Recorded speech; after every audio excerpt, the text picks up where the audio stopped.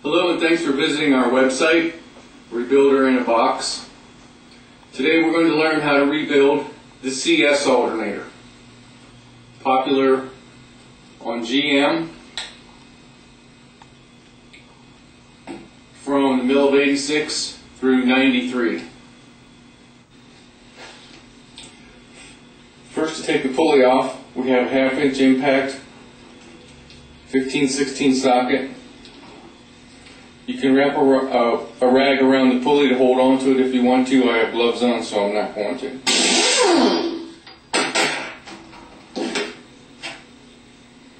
You see the nut, which factory doesn't install a lock washer. We're going to install a lock washer. The pulley comes off, it's hollow. Then a spacer, fan,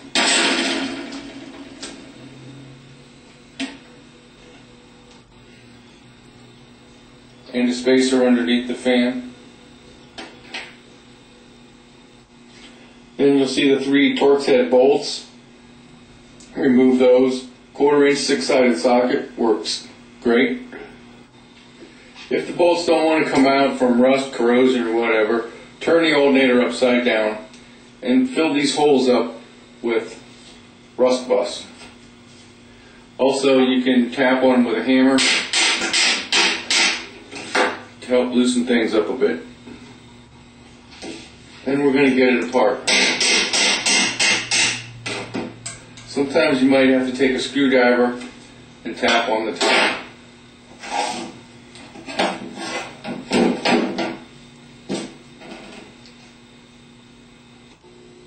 Then we're going to set the rotor in a vise. Open the jaws up far enough so that the rotor goes down in, but the plate sits on it.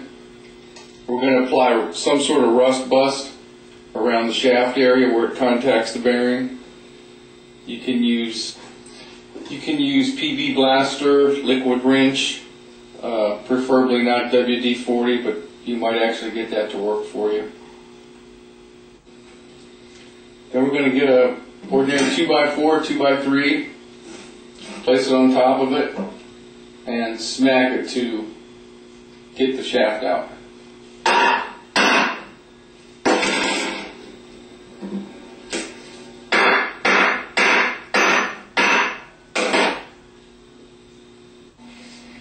So now we have the shaft out of the bearing, and there's a spacer that goes next to the rotor.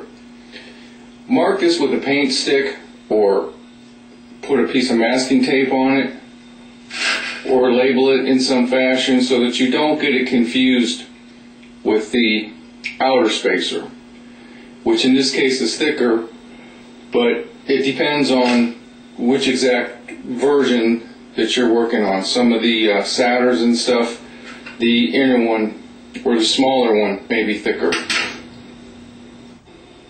Now we're placing the rotor in a vise carefully so that you don't cause any damage to the plastic fan. Some are metal, some are plastic. The reason we're putting this in the vise is we're going to take the rear bearing off, and what you use is a 1/4 inch by 6 extension, and you hold it sideways and then tap it off.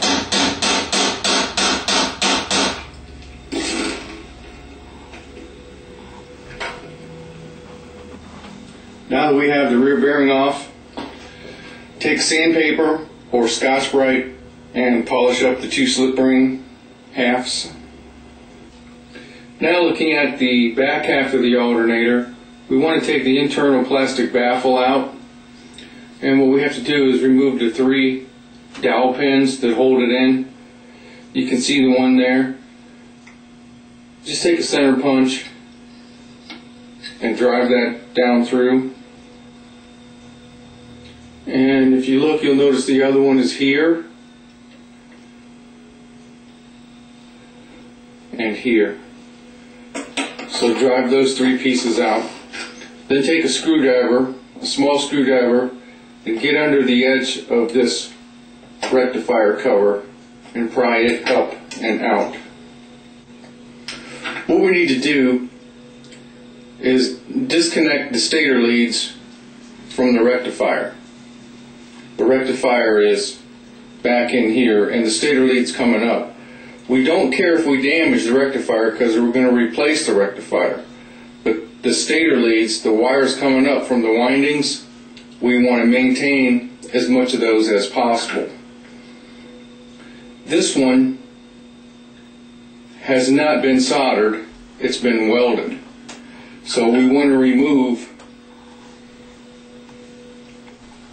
just the very top of the weld, because you can see this split area right here. The weld doesn't go down that far. The weld only goes down to where the screwdriver is right now. So what we're going to do is take a pair of side cuts and cut just the uppermost portion of it off. It's going to require some force, but just take the very top of it off. There you can see they've been removed, and as much of the wire, the greatest length of the wire is still maintained. You lost maybe a 16th to a 32nd on the length of this wire, and that's nothing to worry about. Some of them, like this one here, especially if they've been rebuilt before, will be soldered on. And what you want to do is get a 200-watt soldering gun and heat them up, and then either pry that apart or get a pair of needle nose pliers and pull up on it when you see the solder start to melt. Now we need to get the stator out of the rear plate. Stick your fingers underneath the stator and tap down. And the baffle pretty much falls right out. We will not be reinstalling this. And the reason is diodes have come a long way since when this was designed in it. The avalanche diode, when it was first designed, when it came out in the late 80s, was a thin piece of wafer. And they were very, very sensitive, and this created additional airflow to help it last a little longer. It didn't work very well. The rectifiers that we have today are way more advanced in as far as the way the diodes are manufactured and the amount of heat that they can withstand.